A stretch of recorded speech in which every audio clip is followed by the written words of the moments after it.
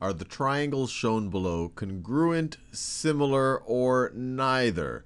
So for two triangles to be congruent, they have to have the same size and shape. Or another way to think about it is, if you were to rotate or flip one shape, could you make it coincide with the other? Or another way to think about congruent is, especially in the case of triangles, is all of the corresponding sides and angles have to be the same.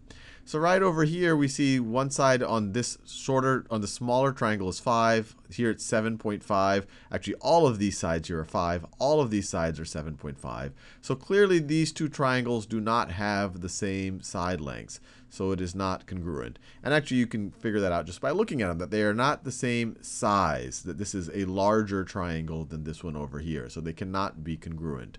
Similarity, on the other hand, two triangles can be similar even if they are different sizes, as long as they are the same shape. And when we talk about the same shape, there's two ways to think about it. One is that the ratio between corresponding side lengths are the same, or that all of the corresponding angles are congruent to each other.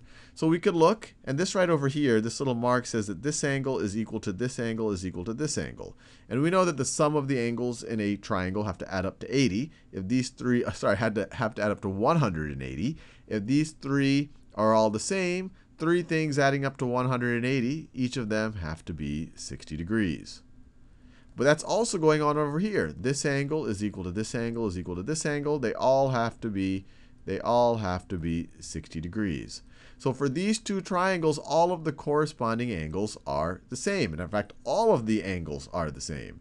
So because of that, we can say that it is similar. Another way to think about it is that the ratio of corresponding sides is the same. So if we say that this side JK corresponds to side ZY, and here we can kind of take our pick because all of the sides have the same length, we say the ratio between these two sides, so JK over Z over ZY is equal to 5 over 7.5. And that's the same ratio as KL over YX.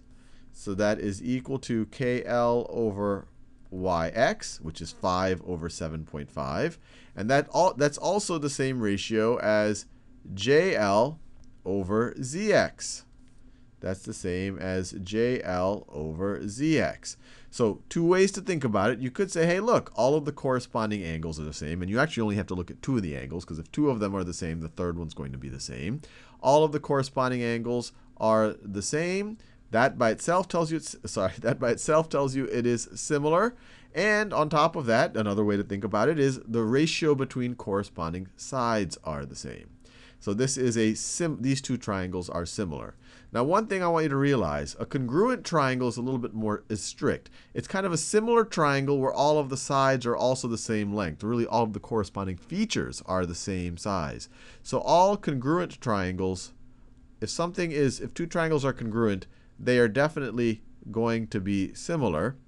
If two triangles are similar, they might be congruent, but not necessarily. I guess one way to think about it, if you think about the universe of similar triangles, congruent triangles are a subset of that. So everything that's congruent is similar. Two triangles are congruent to each other. They're going to be similar to each other. But two triangles that are similar to each other may or may not be congruent.